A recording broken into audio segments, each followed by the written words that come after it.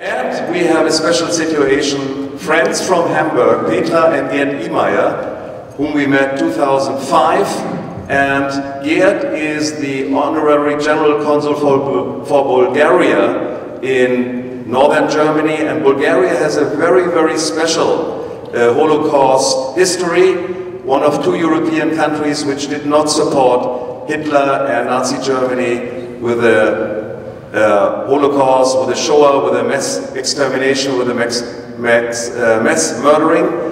Please welcome Gerd, and he will give a little briefing because of his background of Bulgaria and that Holocaust situation. He asked, let's have his information at this point of the conference.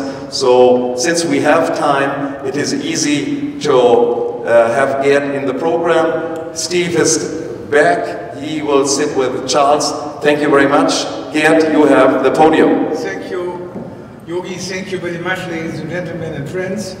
I'm deeply impressed what we have listened this morning and what we have heard about Holocaust in Germany. And I would like to add a little bit about what happened in Bulgaria. The rescue of the Bulgarian Jews, this is my topic now for about 5 minutes, and thank you very much for your patience. Let me start with history. In 1878, Bulgaria became independent from the Ottoman Empire, and after that there was a big question, who should be the ruler, president of that tiny little new nation in Europe. And Bismarck helped that Germans came to the force, and the rulers of Bulgaria became finally the rulers and nobles of Sachsen-Coburg-Gotha, which is a noble family in Europe.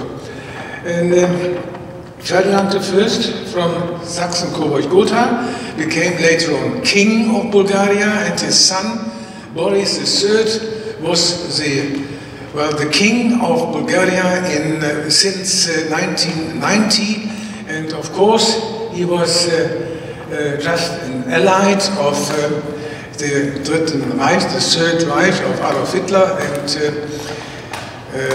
Boris was quite often meeting with Adolf Hitler, and Adolf Hitler and Himmler asked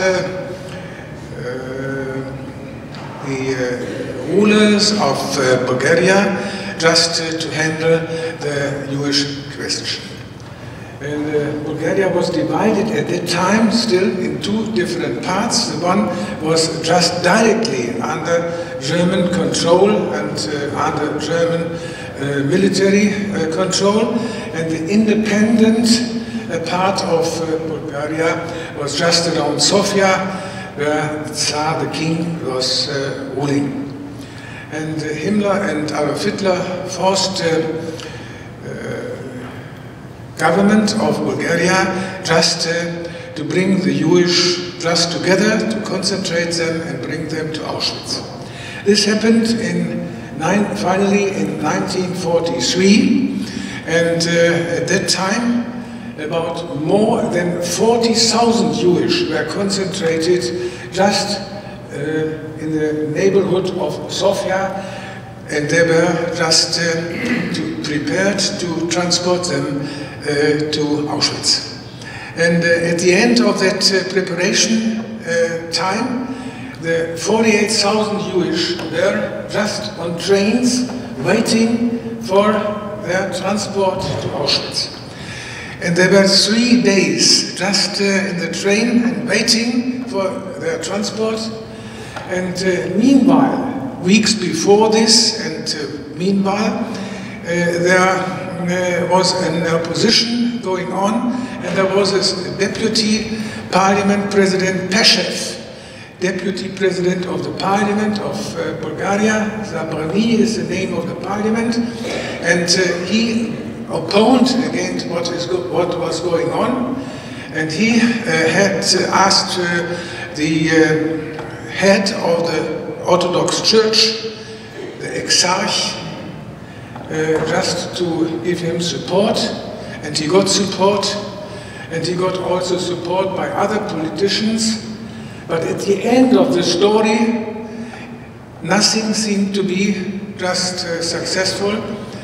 But finally, the ruler, the king, Boris III, decided no car, no train should leave Bulgaria. And after that, in August 1943, the 48,000 Jewish on the train were released, could leave the trains and could live in the place where they had their accommodation and their homes, and they were free. This 48,000 Jewish were not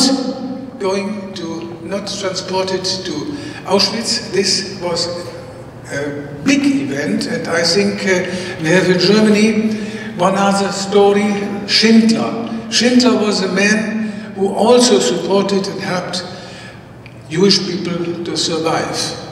And I think you should very long time look worldwide and Europe for a history, a story like this, saving and rescuing the Jewish in such a number. And the Tsar, the king, who released this Jewish and who stopped the story, he visited a couple of weeks after this Adolf Hitler again, and nobody knows what happened during that meeting. After a few days, Boris III came back to Sofia, and after another 3 days he passed away. And the reason why he passed away are still unknown up to now. And I think this is also an important story, and this tiny little nation in the southeast of Europe owns high respect for what they did and what they did against the force and well, it's not only a strategy against the murders of the Third Empire and Adolf Hitler. And I think not to forget that there was another part of Bulgaria, a little bit south of Sofia, Romania and also Macedonia, were settled by many, many Bulgarians. And these areas were under direct control of the Third Empire, Drittes Reich. And from there, many, many Jewish, at least 11,000, were brought to Auschwitz and were killed there.